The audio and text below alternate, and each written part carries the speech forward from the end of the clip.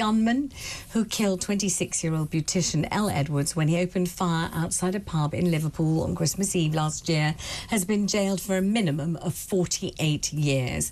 After Conor Chapman was found guilty of Elle's murder yesterday, her father Tim said outside court, "I hope he rots in hell."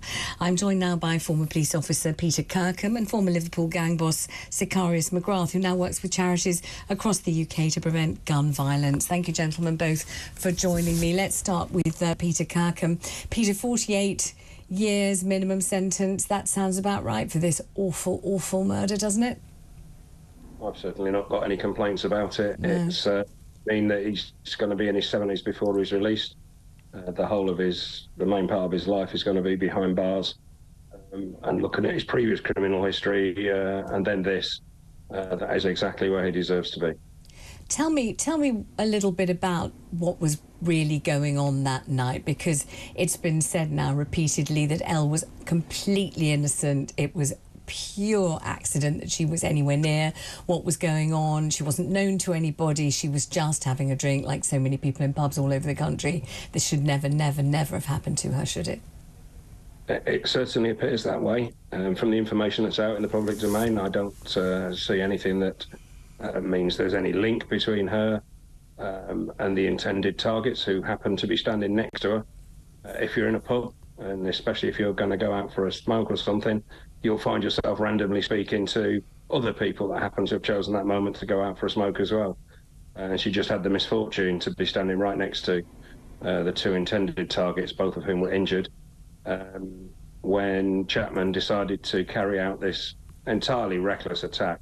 I mean, if you look at the CCTV of it, he wasn't standing still at any point. There was no attempt to aim whatsoever. Not that you can aim much with a Scorpion submachine gun anyway. It's designed to just throw out a wall of lead in the direction where anybody that happens to be there is your enemy. Well, that's not the case if you do a shooting in a public place.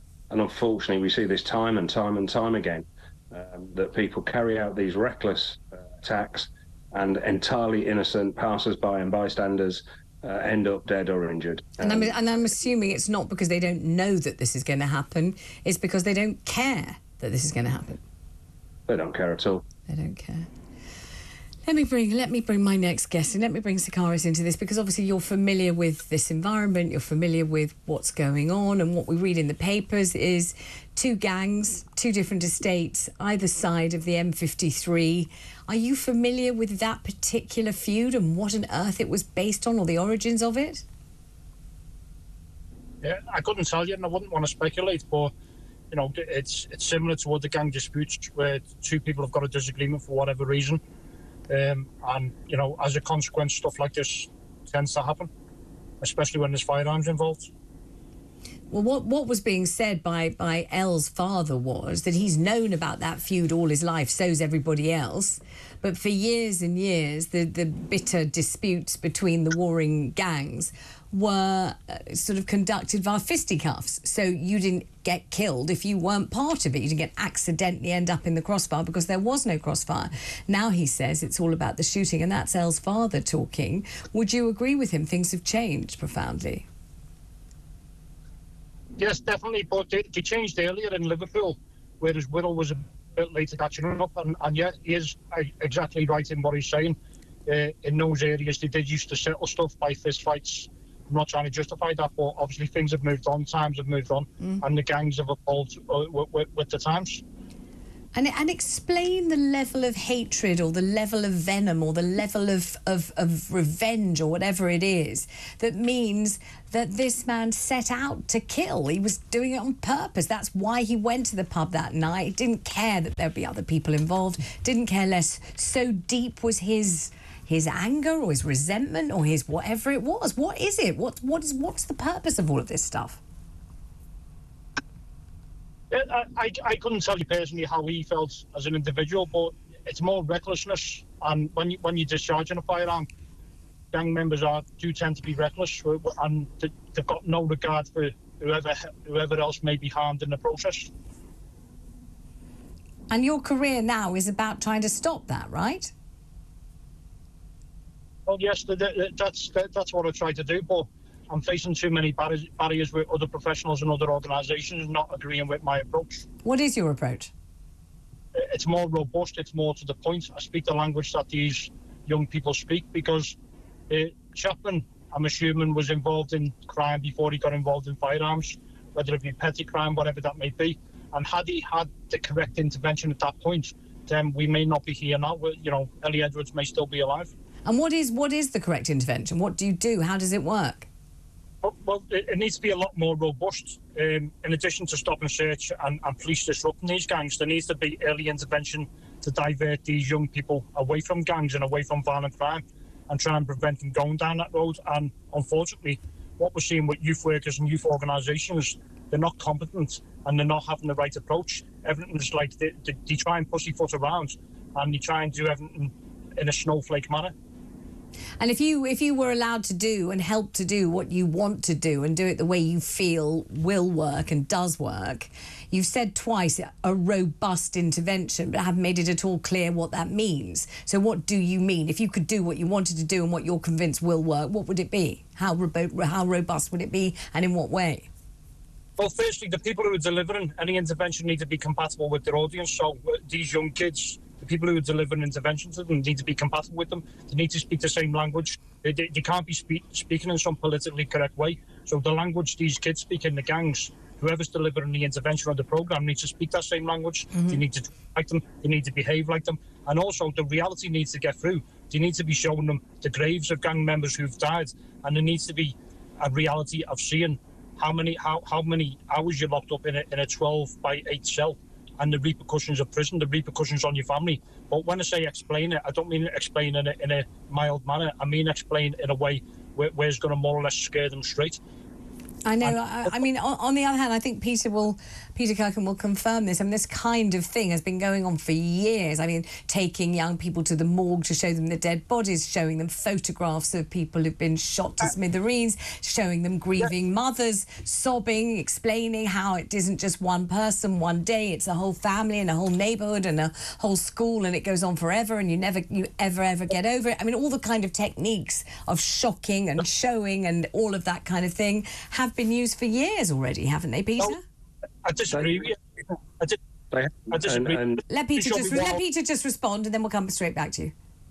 Yes, they have, and they have had an effect in a lot of cases. It's quite hard to measure something you've stopped, but there are lots and lots of examples, anecdotal examples and such like that you can show that they've had an effect. Unfortunately, they're not funded in a systematic and long-term way. It's not done everywhere. There is no sort of central, well, this is what it's got to deliver, how you deliver it, matter for you, tell us what you're going to do, we'll just check out it's going to hit the right aims and objectives. So there's no systematic approach to it. It is effective, and I absolutely agree that the people delivering it need to be credible. That applies when you're trying to do training for police officers. The people doing the training need to be credible there if you're going to make changes to police officers. And so that principle is absolutely sound. But what we need is a systematic, long-term, properly funded approach, and we simply haven't got it. Chapman is an absolute classic example of someone who has got a criminal record starting in his early teens, steadily escalating to worse and worse offences, hardly any significant custodial sentences, repeated community sentences, community service orders, probation orders and such like, constantly breaching them, absolutely no regard for the law whatsoever. And the message that is given to someone in that position is, you can do what you like and the system's never going to catch up with you in any meaningful way. And the only way it stops, and it stops like it has stopped here, with the death or serious injury of some innocent person further along the line, is when they do something as daft as this and someone dies. Let's bring Sicarius back in. Would you agree with that? Yeah, I agree with everything Mr. Kirkham says, but yeah. I just catch up on what you said before. You're saying these tactics and these approaches are being used now. That's not the case. That's not correct. They may have been used historically in the past, but if we look at how things have evolved now, we didn't have the problem we have now back then. So these tactics are no longer being used. We're not taking children to the morgues because it's saying it traumatised them and so on. But that, these tactics are not being used as you think they are. That's not correct. Right. And so tell me about the fact that you're trying to intervene in a robust way, as you say, and who is stopping you? Is it schools? Is it social workers? Is it the government? Why aren't you allowed to do what you think works and you know works and you know because you've been there yourself? Because the people who are stopping me are the teachers, the schools, the social workers, the youth workers, and these organisations and charities. It's not government, it's these professionals on the ground who have lived in a different bubble, who've never lived that lifestyle, and are too bothered about equality and offending people. Now, we can't be like that. These aren't kids from university. These are kids who are stone cold killers and are going to go on to kill people. Tell me, Sicarius, what happened to you? What was the intervention that changed you from the lifestyle that you were living to what you're trying to do now, which is help people not do what you did? It wasn't an intervention. I took till my mid-30s to change, and it was when I seen the impact on a child's parents, the impact it had on them, that hit me and hit home, and I decided, no, this isn't for me. I was in an evil trade, I was in an evil world, and I was an evil man, and that's why I decided from that point on, I want to change and help others. Mm. But now you feel frustrated because what you think and what you know works is not being allowed to be implemented. Is that right? Exactly that, and as a result, more people are dying on the streets because of these snowflake professionals and these snowflake youth workers who are incompetent and won't deliver the correct programmes. And Peter Kirkham, do you think the police is implicated in that, this kind of snowflake attitude?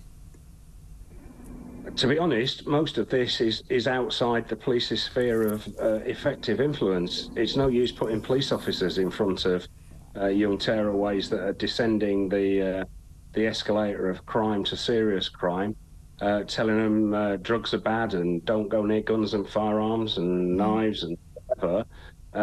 They just don't have the credibility that hits home with those that need to hear it. The whole thing with the professionals is, as Sicarius says, they've not lived this life. They don't understand this life. Police officers tend to understand it, certainly frontline police officers tend to understand it a bit better because they're there amongst it all the time. But the professionals do tend to err on the side of being politically correct, being careful, taking a sort of less impactful approach. But the main thing is that it's not delivered in any consistent way. There is no model of aims and objectives for these programs that is applied across the country. There is no systematic approach to telling all kids, and you need to keep doing it because year 7 this year is year 8 next year, and there's another year 7 or whatever it might be. And so constantly needing to do this. It's not something you can deliver and it's done. You deliver it and you then keep delivering it. You have to keep delivering it. I'm gonna let Sicarius give the final word on this. What would your message be to the authorities, whether it's head teachers, whether it's social workers, even parents? Sicarius, what would you say is the crucial thing? Because obviously the story of Elle is absolutely heartbreaking. It's appalling. It's unnecessary. It's just such a terrible, tragic shame that this could have happened to such a lovely girl. What would you say? Final word. Yeah, obviously the police are not a barrier. I get quite a lot of support from the police, but the barrier to me is the professionals, the youth workers and the social workers, and they need to understand, do they really want blood on their hands by trying to stop a more effective intervention, a more effective programme? We need to change the approach and we need to do it now.